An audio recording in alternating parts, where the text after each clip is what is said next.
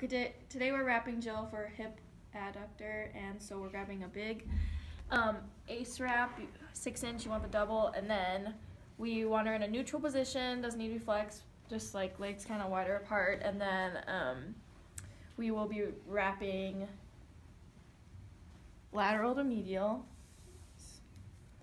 and then start like mid-thigh, and then make sure you dog ear it.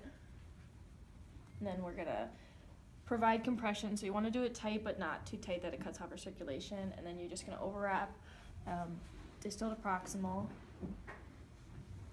And then once you get to here, what you want to do is pull tight and wrap around the athlete so that it comes down. And what we're trying to do is to prevent abduction, or at least cause some resistance for abduction, because it's for adduction. And if you have extra, you can just go back up and around again.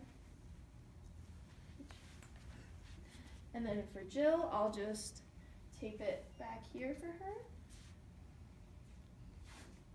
And normally we wouldn't use tape because she's probably going back into a game or has a practice or something, so we would use Power Flex, but today we're just doing it for you guys, so I don't have to do that. And then we're gonna check for gaps. Probably wouldn't do it over her shirt, but it's okay for right now.